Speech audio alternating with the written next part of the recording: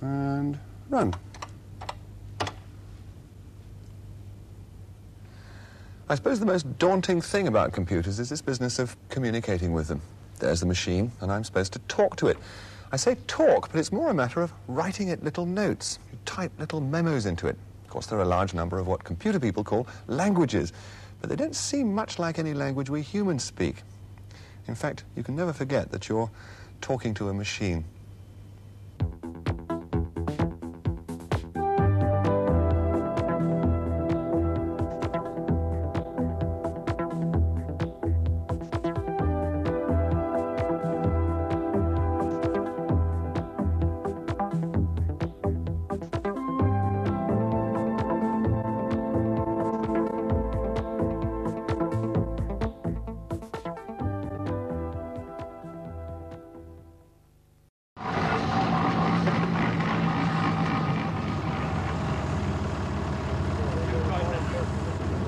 Push it down a bit there, Dave.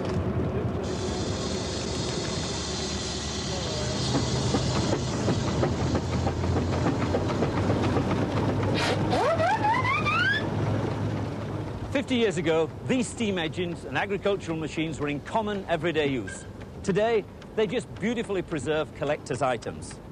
Just as they make people redundant, they in their turn were replaced.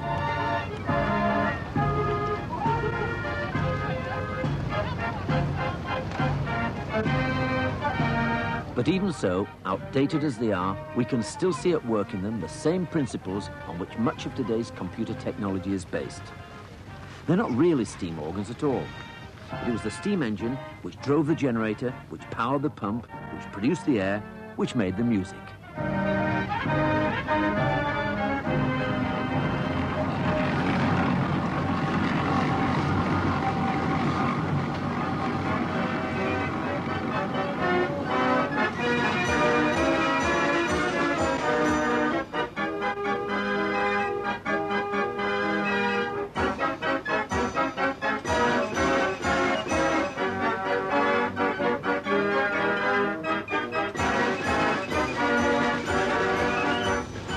Absolutely magic. Brilliant. You know, if I could get it in my living room, I'd get rid of my hi-fi. You know, this was designed to replace a 60-piece orchestra. It would churn out music 24 hours a day, 7 days a week. It would churn it out in any style you wanted or any tune you wanted, providing you knew how to program it. And this was a secret. A pattern of holes in a piece of cardboard. And it's the placing of these holes in their exact positions which ensures the organ plays this piece and not the national anthem.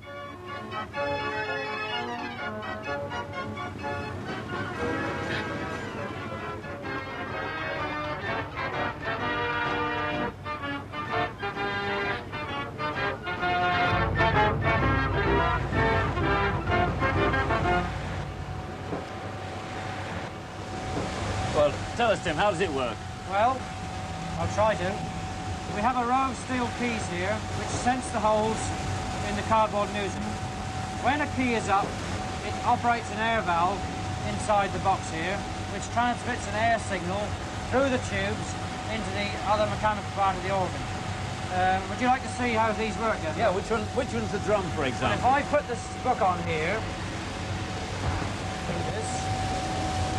there's the drum slot there, see, that one there, 55. If I push this down now, and you move that up and down, like that, and it's a drum. That's a nice drum. Tremendous. Not too bad. It's very simple. It's a sort of early form of binary. Just a straight on-off switch. That's all it is, yes. It's very, very simple. When the key is up, the music plays. Simple as that. I really like it.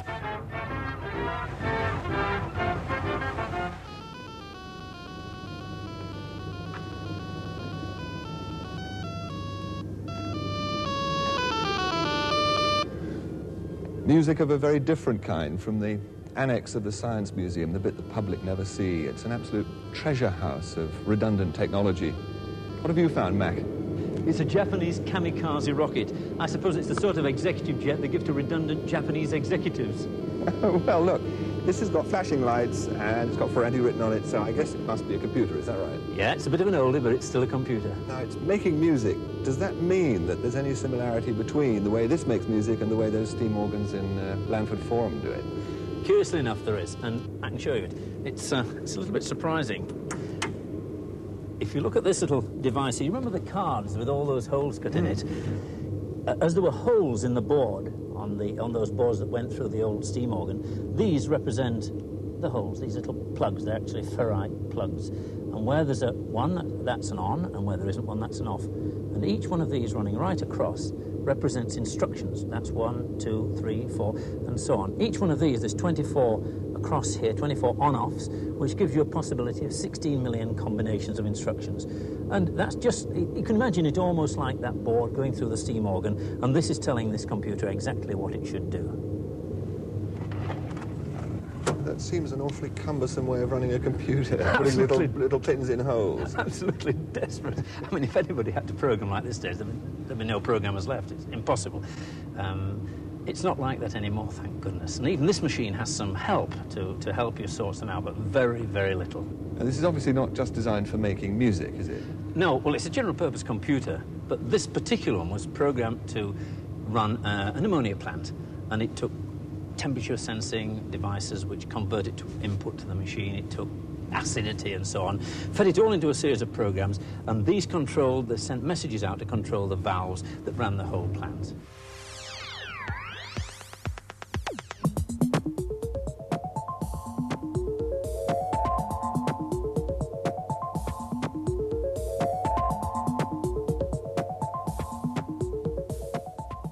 That still seems a very long way from what we think of as the modern computer with its keyboard and its television set. Are they really that different?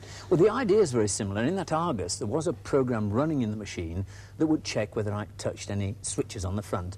And in this, there's one running as well. There's a program in here. Well, what most people think of as a program, surely, is a set of instructions in the computer which say, do this, do that. In other words, making it do something. Well, as far as I can see, it's not doing anything. It's just sitting there. Well, it isn't exactly switched off because you can see the little light flash, which means it's switched on. But in addition to that, there is a program running in there which is continuously checking whether somebody has actually pressed a key on the keyboard, and it's running all the time. Does that mean there's a little sort of electric current running backwards and forwards saying key pressed, no, run again, key pressed, no, and like that? Is that what it's Well, doing? it's not an electric current, but the idea is very similar. And I've got something I'd really like to show you, because it's very much like your doorbell at home has broken down. You're expecting friends with their arms full of good cheer. How do you know when they've arrived at the door?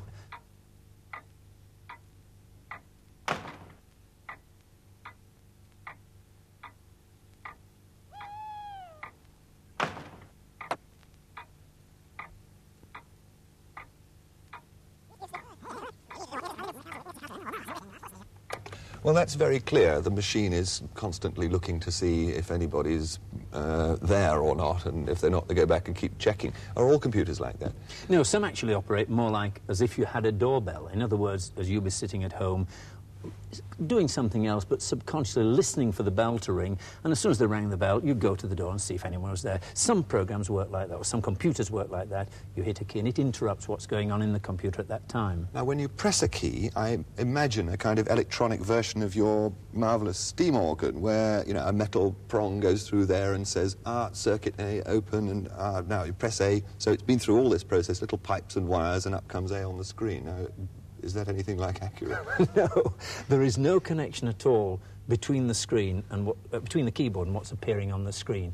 And I think I can show you this. I've written a little demonstration program here, and all it does is put "I am busy" on the screen. So there's now another program running inside this computer in here. And so the program that services the keyboard is no longer running, and you can see that because if I touch the keyboard, it doesn't do anything. Well, you're absolutely stuck now. If that's going to go on and forever. I mean, how do you stop it? Well, fortunately, we have a doorbell, or equivalent of a doorbell, and we press escape, which is the doorbell, press it, and it stops. And we're back now to the program that's asking the keyboard, has anybody pressed a key? So if you press a key now, it'll come up on the screen? It would come right on the screen. Right. Now, what is it exactly that happens when, between the time I press that key and the letter comes up. Something happens in here. Well, it's quite complex. First of all, you hit a key, it will then store that character. There'll be a program in there that's checking whether a character's there. If it finds one, it will refer it to another program, and that in its turn will determine where it's going to go on the screen, whether it goes here or further along, whether it's overlapped and should go on the next line. It's quite a complex sequence of instructions it has to go through. It has a lot to do, but how long does it take? Well, it's a lot faster than I can type. It takes less than 1,000th of a second to do that. As quickly as that? It's very, very rapid. So deep down in this machine's subconscious, I mean, planted there, is the message make A on the screen, which we just have to call up by pressing the key. Is that right? Totally routine. It just goes on and on. And I always like to think of it as, it's very complex, the individual things, but you only have to give it one instruction. It's almost like soldiers on parade, that they individually have quite complex things to do, but you can give one command and make them all turn or halt or whatever. And each soldier has planted deep down in his consciousness something that has been drilled to do. Exactly, that what he has to do in that sequence.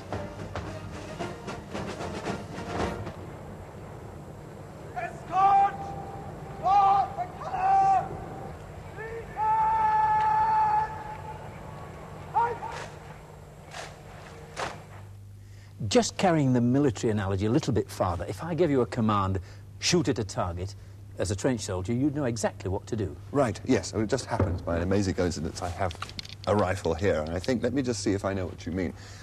You can divide the action of simple command, like shoot, into 3 sort of routines. It's load, aim, and fire, and they're all of them quite complicated. Loading means opening that, stick a bullet in there, close it up again. With any luck, it's loaded. Aiming means lining up, yes, clear, there's nothing in it, but let's not take any chances. Lining up the target with the 2 sights on the front and back of the gun, looking through and making sure that it's all lined up. And then the firing part is another muscular activity, which is pulling the trigger finger like that. And when you're satisfied that everything's lined up properly, fire. And those are 3 quite complicated routines, all embodied in one very simple word, shoot at the target. In computer language, we call them subroutines, right. Parts of a main routine. And perhaps I can show you, if you pass me this rather large book of steam organ music, yeah. You'll see something of what we mean. If you look carefully at this, you can find 2 pieces of this music which are very similar. There's a piece here, yes. And there's a piece down here. Right. And we can think of those, they're probably just repeats of the same refrain. Well, you could take that out and take that out, and at this point you have an instruction which says play this section. You've just stored it once, and when it's played it comes back to this point on the music. We could have a command which says play refrain, and it would play the refrain here, it would play the refrain there. In other words, that was a subroutine. And by that command of saying play refrain, we've almost started to invent a computer language, even for the old steam organ. Now, we've talked about language a lot, and I must admit to being quite confused by the diversity and number of computer languages. We've got a program running here which lists the BASIC, COBOL, Fortran, Pascal. There's an absolutely dazzling number of languages. Now, how on earth do we tell what languages they are? Presumably they're all like French, German, Spanish, and so on. How do we tell one from another? And which using your analogy of ordinary languages, for example, in Eskimo, there's hundreds of names for snow because they wanted to talk a lot about snow. In Arabic, apparently, there's lots of names, lots of words to do with camels. And similarly, there's been attempts at computer languages to make programming easier and easier. And so many different attempts have been made, specialized languages, general-purpose languages. We end up with this terrible confusion. And which one are we using?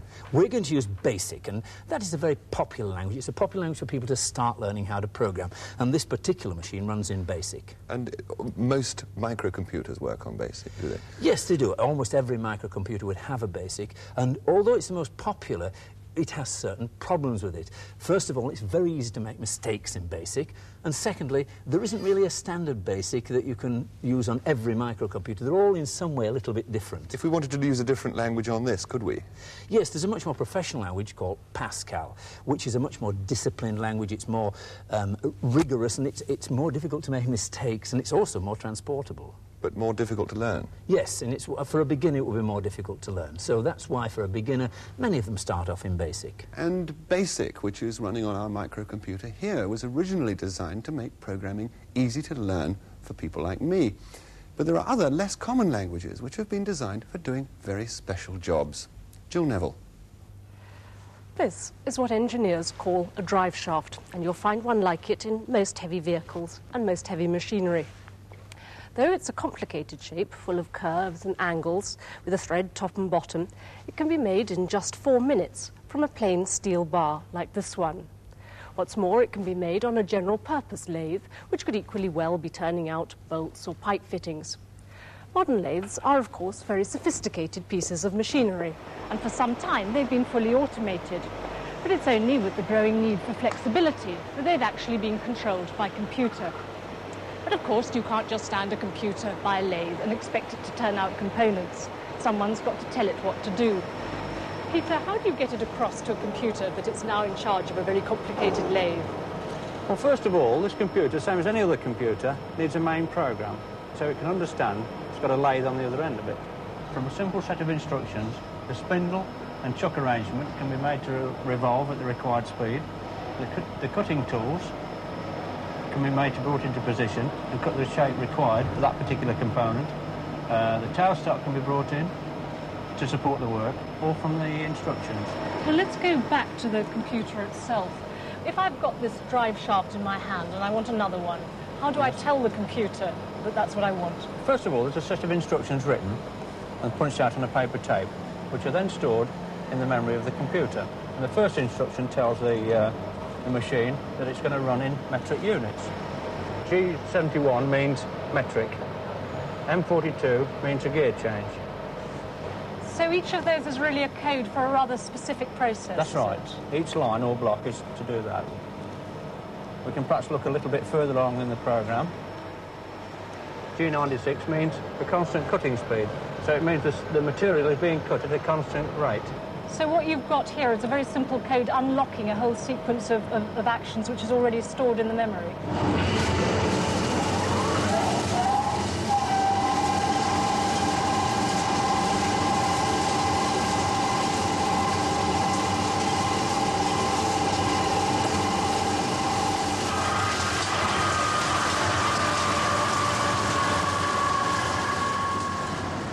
So, to make a drive shaft like this, you need a special language, a form of code if you like.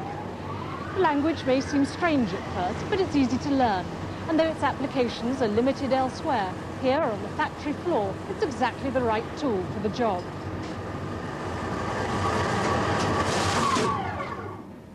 Well, controlling complicated machines like that one is something that computers are increasingly being used for.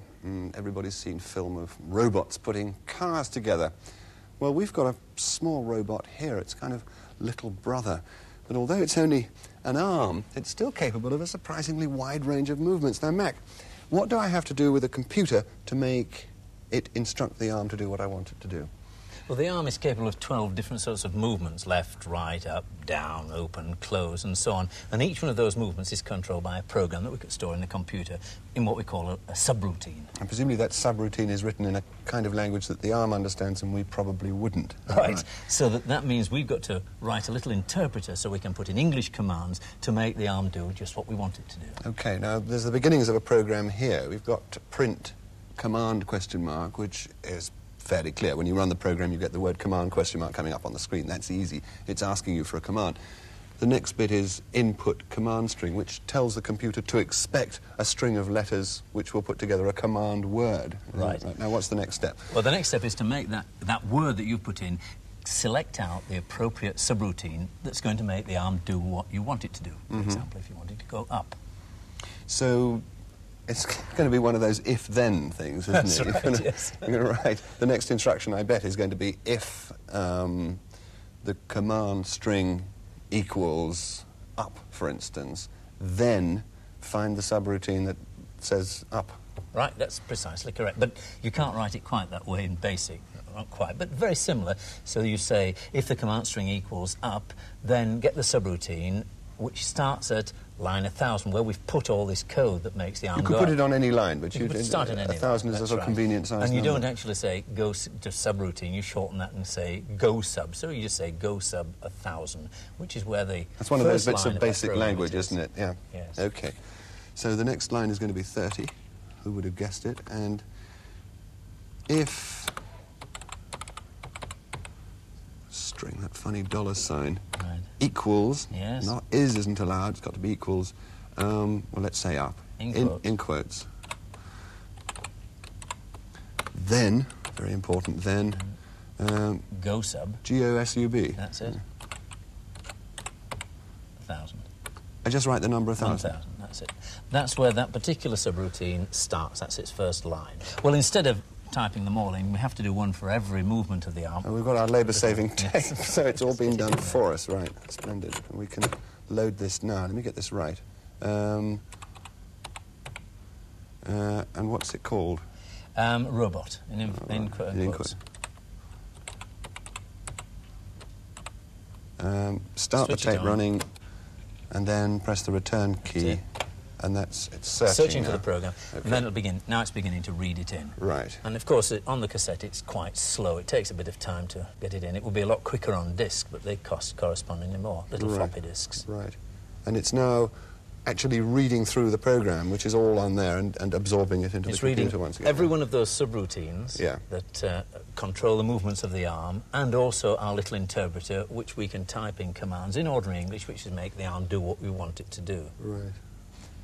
Well, any second now, with any luck, when the tape's played its all into the computer, we should be there. There we it go. is. We're Now, right at it now. we can, so let's list it and make sure it's in. I'll list the first bit so we can look at Okay. our... it's in the first 9 lines, which is our little interpreter. So list 10 to 90, 10,90. 10,90. Right. That's a bit more basic jargon, is it? If we said list the whole lot, we'd have all the subroutines Oh, I listed see. out. But comma instead of dash. That's in it. Okay. And there it is. If command up, then goes to 1,000. Down starts at 2,000. Left starts at 3,000. And so we can try it out and see if it works. Right, we can run it. Oh, great. What is your command, oh master? Well, shall we try it on up and see what happens? Well, it worked. Wonderful. What's the next command? Left, shall we try? But It's tremendous. That's absolutely terrific. We've made it go. It's very gratifying. of course, these words don't mean anything to the computer. We can change them, use any words we like. Really? We don't have to We use could- up or left or anything. So we could call the up command George or Mac Yes, or well, anything. let's do it. Okay. We have to escape from the programme and get back to where we were, so there we go. And now we should listen and see Okay. 10 to 90, Comma 90. comma 90. Has to be, doesn't it? Right. Well, there's the command for up, number 30. It's If we number retype 30. it, All right. and we can put We anything can just you like. retype it down there. Yes, It doesn't that's matter, and it'll still take... Okay. Right. If command string equals anything you like. Well, let's say Mac, shall we? Oh, that's very nice. Then goes to 1,000, which is simply going to take us right into that subroutine, which starts at instruction 1,000. We can run it now, can we? That's him. Run. Command. Oh, master. What is your command, oh master? Well, look here, ARM. I want you to go Mac, M-A-C. Go. Great, it works. So I suppose what we're actually saying is that the ARM only speaks a kind of ARM language, and if we speak English or any other language, we have to have an interpreter to convert what we speak into what makes that thing go. Yes, the great advantage of it is, of course, you can type anything, you can create it to be anything you like. You could put L there, or you could put it in French or German or anything you like. Right.